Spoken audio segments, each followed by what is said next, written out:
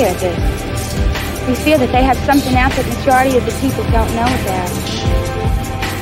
Olan tüm halkların hakları gibi haklar. Ne aşağı ne yukarı. Ne fazla ne az. Pent-up feelings that may result from decades of repression and people who've had members of their family killed by that regime. A lot of killers. Get a lot of killers. Why you think our country's so innocent? But I won't attack it because someone sicks me on. I don't let anybody use me to fight their battles.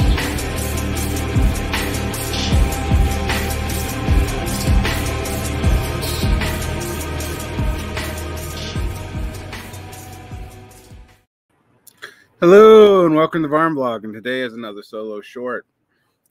I'm going to respond to some things that happened in This is Revolution video that I did. It was very popular. Both channels streamed very well. And it was called What's Next for the World Economy, and it's a 3-hour discussion. And about 2 hours in, I mentioned the problem with over-investing in particular figures. And I mentioned the debates between Sam Seder and Jimmy Dore, which led to a lot of people defending Sam Seder, some people defending Dore. Both sides were very upset with what I said.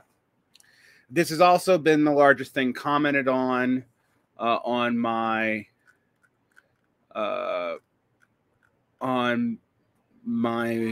comments so far, even though it's the absolute least important thing I talked about. And what I was saying, and I think two people did get this, so this is not, it's not that Sam Seder is a bad guy and Jimmy Dore is a good guy. And in fact, I would talk for a variety of reasons, from the way parasocial relationships are used to how broad people that Seder platforms versus how narrow people that Dore platforms are. You can tell a lot of things by who the people have on and who they don't. All right. It's not that having someone who has views you disagree with on a show is bad. In fact, you should. You should never just seek out information sources that are totally copacetic with your prior beliefs. The issue is when you start seeing a selectivity bias and someone's claiming to just ask the questions, but they're only asking the questions for one side in a non-hostile manner. Okay, fine. So that's the issue with Dore, and I mentioned his pushback on the mandates, and there was legitimate grievances about the mandates, but I also pointed out who he had platformed and how he had platformed them. But beyond that, all right, that's not, and I know people are going to get caught up in this again, because what I'm actually focused in on is the fact that in a 3-hour video, mostly about the history of the left and the problems of geopolitics, people focused in solely on which media figures they identified with. And that is by far the most commented element of what I said. And it leads me to the parasociality problem. And I don't think the parasociality problem is a personal failing or it makes you a bad person, that you have parasocial relationships. Parasociality is not all negative. It's not avoidable. And then I'm going to talk also about the United Front versus Popular Front and the difference between the two and why it matters. All right. And I'm going to talk about sectarian logic and why in times where things feel like they failed, it's a natural response to a failed Popular Front or a failed populist movement. And it's not just something unique to the left. It is not unique to left psychology. That's not what I'm saying at all. So the reason why people get so attached, I think, to parasocial figures and media figures is because they don't have levers in which to affect policy. And a lot of these levers are pseudo levers. So, for example, promoting AOC or the squad, whatever the problems, seem like a way for you to affect policy in the United States. However, If you look at the actual voting records with the progressives in Congress, you don't affect policy with the voting records in the United States by doing that, because they don't strategically have a way to really hold the Democrats accountable, the centrist Democrats accountable, and eventually they need the centrists too much to continue getting anything done for them to actually operate. Now, one of the things that has changed about this is during the late aught teens and with the introduction of Twitter into the political discourse, Twitter being actually one of the smallest platforms and brands, it is a discourse for people who do discourse. It is where media people go because its algorithm is not as hindered and is not as pay to play as Facebook and other massive social media aggregators. So that gives Twitter a disproportionate effect on the discourse. And you have people from very small districts, a few thousand people, who now act as national level politicians, even though they do not have a national level constituency. You saw that with AOC. She's not the only one. You've seen this develop on the right too, and Trump was really the prototype for it. The difference is Trump was a celebrity first. This parasociality is easily abused. All right. One of the things I'm going to give credit to Sam Cedar for my criticism of him, and I'm going to talk about the problems. I get a lot of people saying, well, Sam criticizes the Democratic Party all the time. Yes, he does. You know, so does Bhaskar Sankara, so does, you know, a lot of these people. But I'm going to come back to that in a minute and really want you to sit with what I'm saying here. You know how I said in a previous video, and you should go back and watch it if you haven't, that you get what you ask for, not what you say you asked for? We're criticizing the Democrats and never being willing to let any of them lose, not just to a progressive, but to even a Republican, means that your criticism has no teeth. Popular front logic has always encouraged you to vote blue no matter who are any number of things, right? You have to maintain the coalition because the fascists or the capitalists, insert the person here, means that the old ways of doing coalitionary building on the far left, on the Marxist left, is not viable. Now, what were the old ways? Well, the traditional United Front strategy, coming out of the Second International and maintained during the Comintern period until 1928, is that in parliamentary republics, you would not form a coalition government with liberal bourgeois policies, but you would vote with them to block regressive policies if you were in office. What you didn't want to be stuck doing was being seen managing a failing capitalist state run by a liberal bourgeois party, or having to manage the scenario. This is exactly what the SPD dropped in the 1920s, leading up to the fascist catastrophe.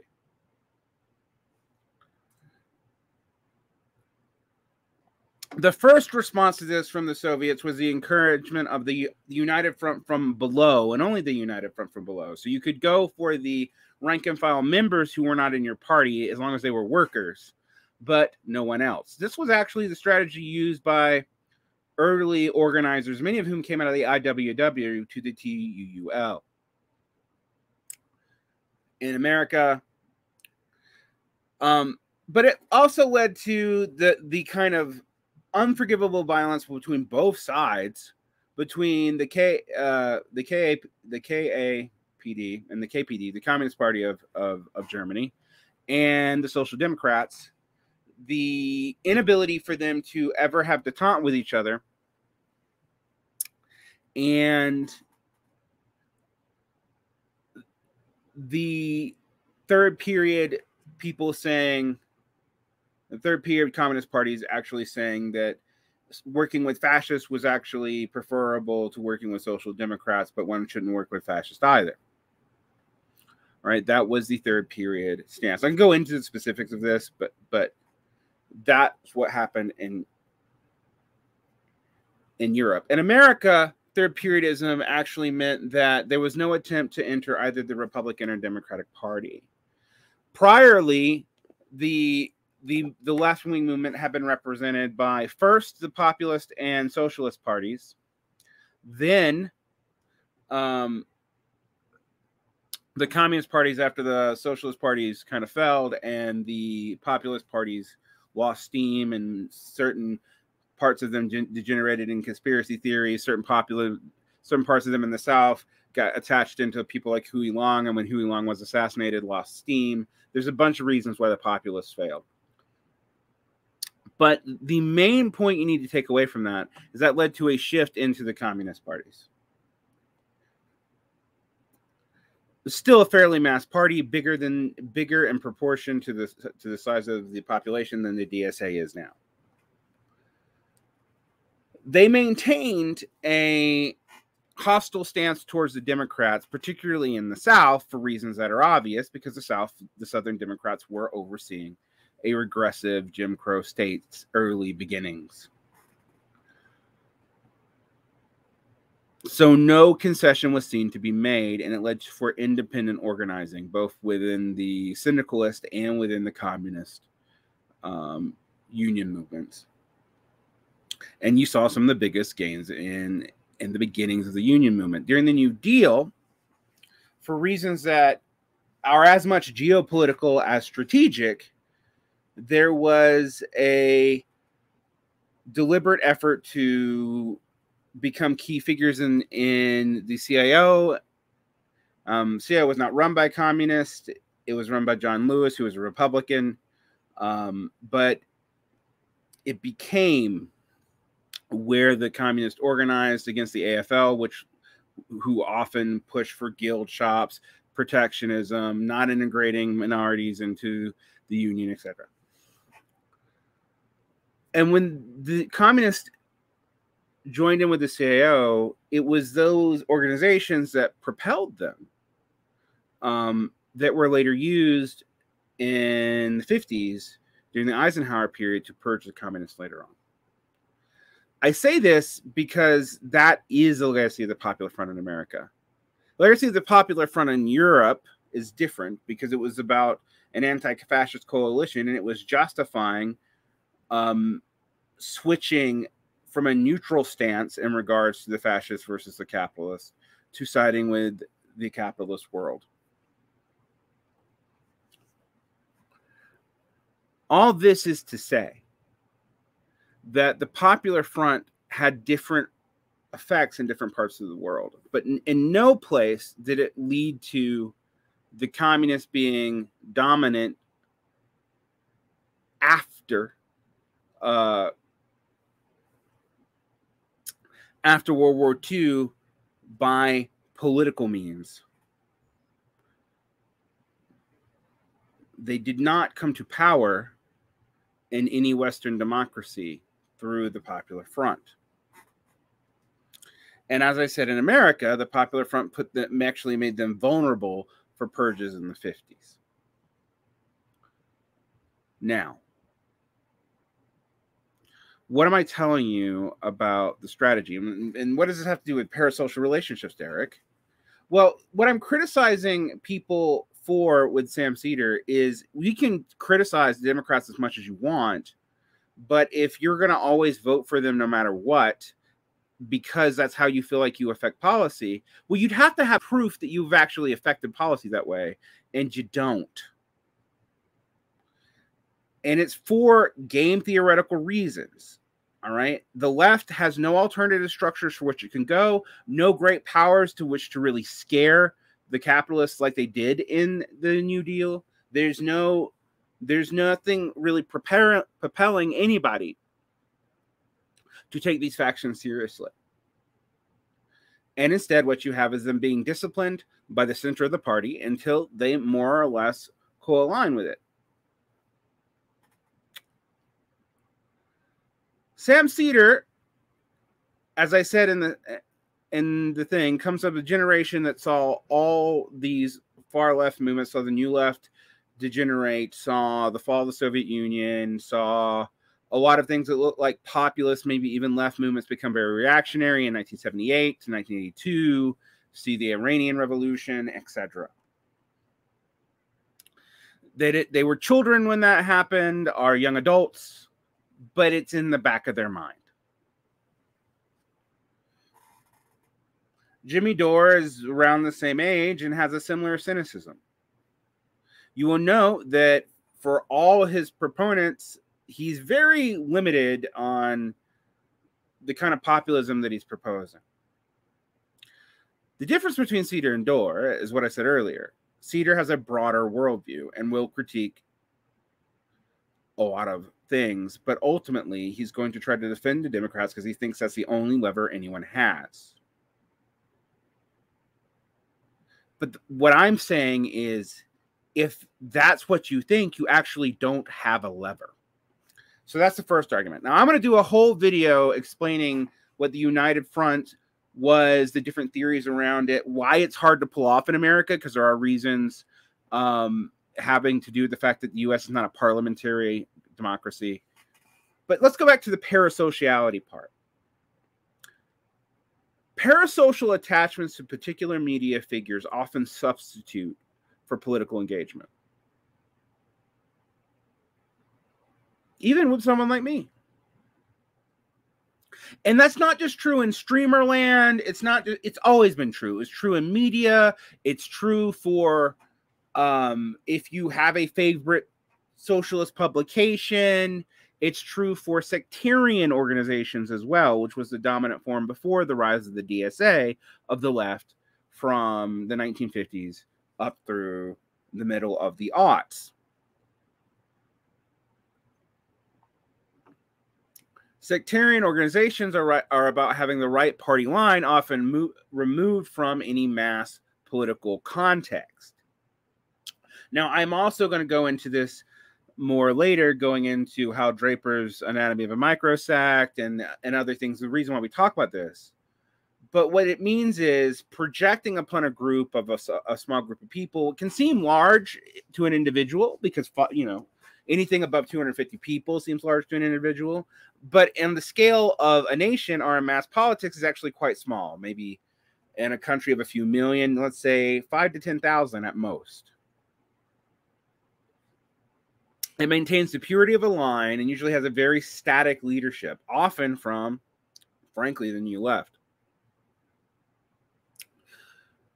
The reason why this is an issue is it is a sign that there is no mass politics, no living politics to develop a program from, for people to unite around and to strategically act accordingly. What it implies is all you have is usually a historical relationship to some key figure based primarily off text and around text. And these organizations often operate by keeping people in them busy, so they need students, or by keeping people in them having to adopt lines that seem counterintuitive, such as insisting on very particular interpretations of science or of geopolitical history that might seem odd and have no effect on current politics, but are required for consistency of thought. It's a way to actually kind of shun people who would not be ready to give up that much of themselves by asking them to believe something strange first. And people don't do this consciously, by the way. A lot of guru, yes, there are guru figures and cult figures who do this deliberately, but most of this happens by accident. It's kind of an effective social structure.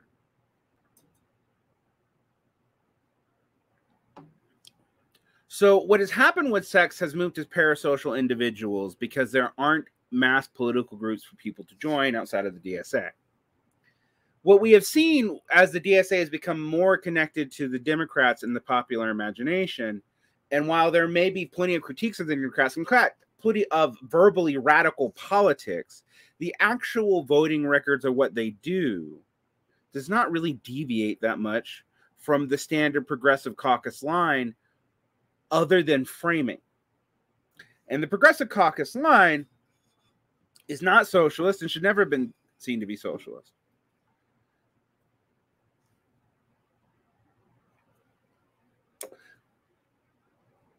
Your attachment to one of these figures is usually a detriment to your politics. All right? It substitutes a personal loyalty, but it's a personal loyalty that is not reciprocated. The thing about a parasocial relationship is not that it's mediated through electronic media. There's all kinds of relationships mediated through media, okay? It's that it's one way, and it's necessarily one way because of the scale of the attachment. There is no way for an individual to be attached to thousands of people in their audience, but there is a way for an individual in an audience of thousands to be attached to one person. This is cult of personality stuff, but it's not deliberate. But it is a way to build a brand. Now, the credit I will give Sam Seder is Seder's show was always diverse, was always contentious, and is based primarily in progressive policy analysis with some leftist policy analysis thrown in. And he has launched the careers of many, many people who disagree with his politics. That is something you should give him credit for. He is also a key figure in the development of a progressive response to the centrist Democrats and has been since the mid-aughts, if not earlier. But that doesn't change my critique of the strategic thing that ends up happening. A lot of the people who are opposed to the Democrats, you go, they're always wrong. I'm actually going to tell you that unfortunately, during the great AOC wars, even people who defended AOC, like my friend Ben Burgess, have had to say that she's regressed. Well, a lot of the stuff she regressed on was stuff that people like Dorr called her out on. Now, if you think Dorr is leading people astray and into bad politics, and there's parts of his politics that I absolutely do think that, by the way, then you need to ask yourself, why is his critique seeming to stick? Does it matter about who says it or what is said? And a lot of people, including myself at times, get too caught up in who says it. Now, who says it is not an unimportant heuristic, and who they platform and how they do it and why they do it is not an unimportant heuristic. But ultimately, your goal for adjudicating a fact is whether or not you can find its facticity.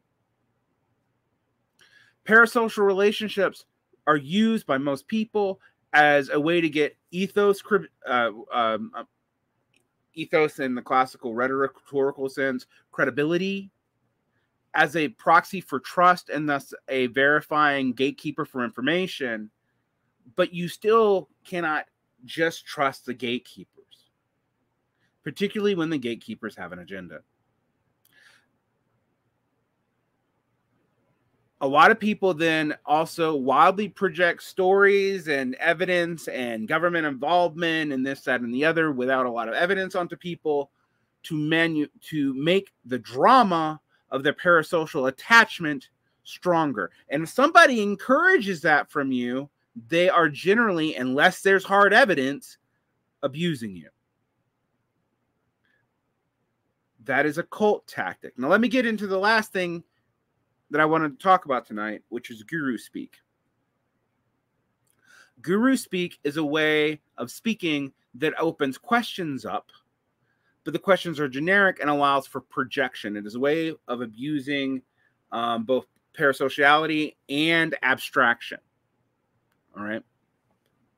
It opens people up to suggestion, but it also gives someone plausible deniability. So when you question what is suggested or say what seems to be the common interpretation, you can be called a smearer because that's not explicitly what was said. Now, unfortunately, this kind of defensiveness is also common in left presentations because left-wingers tend to come out of academia, and academia is a discourse generating machine that is combative but also has limitations and has both truth criterion, but also, frankly, political criterion and class criterion and social capital criterion that you kind of have to deal with strategically. And so you tend to also be cagey in the way you speak.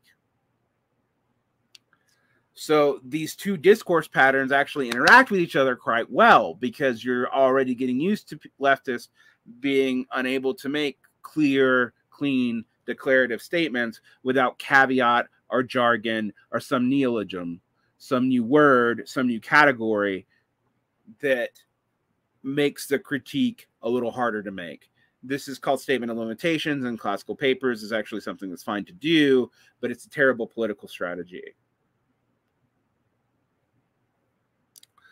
So these two trends, this academicified brain trend, and then there's need to attach to people because we don't have political power. We don't have ways to affect things, not on a national scale. And because we think the national scale is the only scale in which you can affect things, because of the failures of horizonalism and localism and a lot of other stuff, you end up being kind of in a cul-de-sac where your media choices seem to matter as an expression of your politics and your identity, but don't actually change policy, even when the framing is pragmatic or about IOC or whatever, because the risk and fear built into these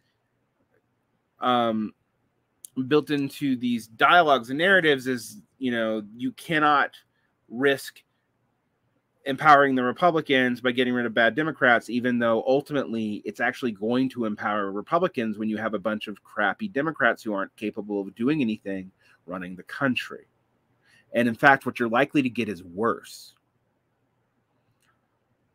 So these three things kind of come straight into each other. This kind of default popular frontism where we all defend the Democrats, even if we critique them, our critiques don't translate into refusing to vote, are withholding votes, are actually punishing not just right-wing Democrats, but even centrist Democrats for supporting them. Because there's no place for us to strategically go, we can't really en masse threaten them as a way to do horse trading in politics. So you have to come up with a different way. And I pointed out right-wingers actually do this to their own party and they do it effectively, and yet they still can unify. Left-wingers and liberals tend to not be able to unify, but they are also not willing to do this to their party. That's my critique of the Sam Cedars of the world, not because Sam personally is bad or you shouldn't listen to him. His show is fine. It's good. All right. People have also noted that I have strong critiques of Bhaskar Sankara and the kind of circular reason I see come out of him. But I'm also going to say I actually think Bhaskar is one of the best socialist strategists that we've had. Look at how his strategy, when connection to Bernie, led to the revitalization of the DSA, which was one of the most moribund sects in the American political scene, that has a DNA and constitution that's actually really problematic because it's, you know, kind of from the Harrington period. We can go, I've gone into that before, no need to go into it here, but he built that up. He built it up off of the ideas of people like Mike McNair, but also on progressive strategy ideas, on the ideas of industrial Marxism, but also on concessions to progressives and meeting people where they're actually at. All that said, though, the DSA's national political ambitions have increasingly made it look like it is tied to the Democratic Party. So when the Democratic Party gets punished electorally for their ineffectiveness for this last round, and really going all the way back to the Obama period, they will be electorally punished for this, by the way. That's almost inevitable. And the frustration is bipartisan, are beyond partisanism, right? And it's definitely beyond left sectarianism. You're going to be seen holding the water for a bunch of losers. That's the problem with that strategy. And if you parasocially attach to people to defend this, you miss the point. You defend your projection of your political identity and who you politically feel safe around, not what you should be doing. And then we always talk about grifters, but there is a way in which people naturally gear up to stuff like guru speak, oppositional disorder, political alignment, not disorders. That's a different thing. All these things really become a problem. They become a real problem. All right. Because people start getting into novel takes on history, trying to revitalize very weird readings that actually go against the plain reading of text, insisting on them, and that novelty attracting people because it seems to differentiate them from the people that they're frustrated with, who are downstream from people that they're more really angry at, and in our case, the Democratic Party or Corbyn's Labor, etc. You have to deal with this if you want a successful politics. If you just want to have a political projection that you enjoy and this is all entertainment for you, I would say go into a fandom and actually, I think fandoms are toxic, but if you're going to have a fandom, better a fandom that doesn't pretend to be politically valid. Than to pretend that you're doing politics in any meaningful sense, or rank and file organizing or any of that. It's easy to beat up on the Democrats, but on the end of the day, you're going to be willing to punish individual Democrats. Because I guarantee you, your right-wing opponents and your neoliberal opponents and the centrist opponents that you have will. And if you won't, you're at a strategic disadvantage. If you get sucked into guru speak out of that frustration, you're likely to waste massive parts of your life, your mental resources.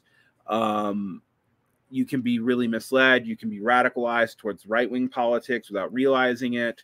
There's all kinds of ways in which this can function that are problematic in the worst sense. But here's the other issue. None of this is the most important thing that I'm talking about. The guru speak is about you keeping your mind safe. Anti-sectarianism is about you being able to develop a line and not hold a line that just doesn't work, because if it worked, that sect would be larger than it is inevitably. The issue is that a lot of these things distract from the larger points, because the larger points make it feel like you have nothing you can do. But you do have things you can do. They're just at the local level. But I'm not encouraging localism. Not as like this is what happened in the 70s. We're going to retreat from the localities. Maybe I like to think about it in terms of a term I actually pulled from the anarchist movement, but it's actually helpful here, as translocalism, operating locally but coordinatedly, because local politics is something you can do, and you can build up grassroots and rank and file organizing and do it, and then build up the capacity to change national level politics. It just takes a lot of work and a lot of coordination. What most of the socialist movement has tried to do is to change it from above first, without actually having any significant representation above for a figure like Bernie to actually tie into. The squad would not have been able to get Bernie's agenda through. The current Democratic Party, and that's a reality. So ask yourself, really think about what that would take. You're not going to do it through conventional politics alone, nor can you take, I believe, a totally abstentionist line on voting, because, frankly, that actually hasn't worked either. Nor are you going to have an insurrection led by 5,000 people at the most against a nuclear-armed, highly developed state. So don't even pretend on that. This is what you have to think about. Not your projections of grandeur, not your projection of the pragmatism. Because one of the things I keep saying is the pragmatism you guys have been sold isn't actually pragmatic. It comes out of hopelessness. It comes out of the treason of declining, of just accepting a limited range of action until that limited range is actually portrayed as somehow more liberatory or successful or strategically valid than it is. And people can really develop things out of that. Some people do it by accident. Some people do it by sincere conviction. And some people are grifters. Most people aren't, actually. The accusation of being a grifter or a stooge is it actually shows that you don't understand the problems of the incentives of a media market. But anyway, this is something for you to think about why I'm baffled by this whole debate around Jimmy Dore and Sam Cedar, because my point was not that one was good and one was bad, although if anything, I do tend to think that Sam Cedar has done more good stuff in this debate, but that if you were going to make predictions off of what people were going to do and how that was going to play out, that on the Democratic Party specifically, despite all of Sam's critiques, the Dore was a little bit more accurate on what was going to happen. Now, on everything else, I don't think that's true.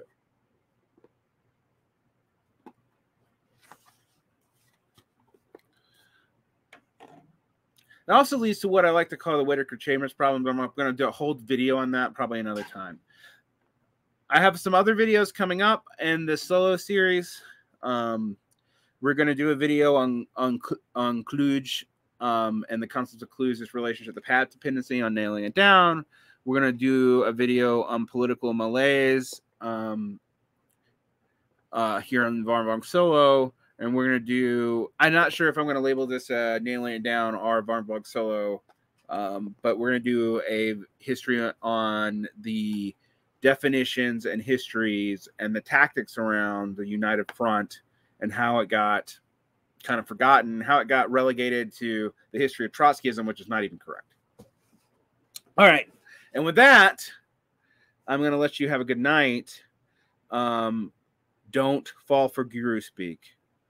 Don't let low-quality pundits take advantage of you, and don't even let high-quality pundits have you be loyal to things that aren't in your best interest by accident. Like and subscribe. Follow me around. There's been a lot of production here lately. That's going to slow down. I have to go back to my day job. I have some summer vacation. I have recorded a lot of videos for the future already. That's what I do during the summer, is take the time I would have done basically working and either write on my poetry or the book on Christopher Lash that I'm writing, or make videos for you guys, and then I have a life later. It gives me a time, though, to focus on my day job when I start it back in August. But I do have a bunch of stuff still coming out, and I'm going to make these short videos for you. Have a great day, and hit the bell if you want to follow more. Do all the things that I'm really bad at doing because I don't care about marketing. Good night, comrades, and good luck.